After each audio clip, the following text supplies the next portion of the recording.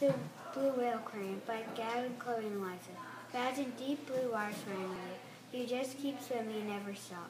You have to rise up for air every time you need to breathe. You are swimming around a pile of trash and pollution. This place you're imagining is a blue whale's world. Sadly, their numbers have been dropping, but we hope to make their population rise. I believe that our aquarium is going to fit all the needs of a blue whale, because we will make sure to have the right amount of food in the whale's tank. Also, we will have the right attributes that a whale has in the wild.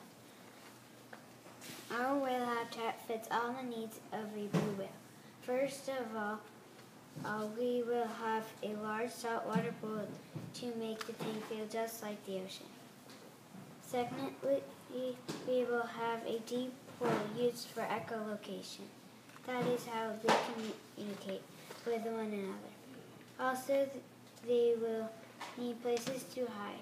We will put large rocks in the tank so that the mother can have their babies in private. Next, we will have more than one whale in the tank because whales detunate and they also travel in pods. So we need a good amount of whales to be in the tank at a time. Another example is in the bottom of the pool, we will have seaweed, rocks, and coral, so we can make the tank look more like the ocean. Lastly, we have a thermostat in the tank because whales migrate from cool waters to warmer waters, so we will change the temperature of the water during migrating season.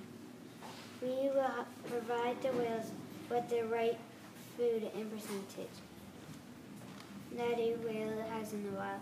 First of all, a whale's favorite kind of food is squid. They can also eat up to 700 squid in one day. So we will make sure to have the right amount in the tank. Otherwise, the whale can get sick from eating too much food in a day. Secondly, in 1 month, a whale can eat up to 40 million krill. So we will make sure to have enough krill in the tank. Also, whales eat many plankton, so we will have live plankton and other live food in the tank so that the whales can hunt it. Lastly, their other favorite kind of food is octopus, fish, and small sharks. In order to plan a great aquarium, we have to think about the baby whales. First of all, we will have backup bottles, emergency bottles, in case the mother is unable to provide feeding or gets sick and dies. Secondly, we will change the temperature when the mother is soon to give birth because the adult whale migrates to warmer waters just to give birth. If we don't provide the right temperature, the mother whale may not be able to have her baby.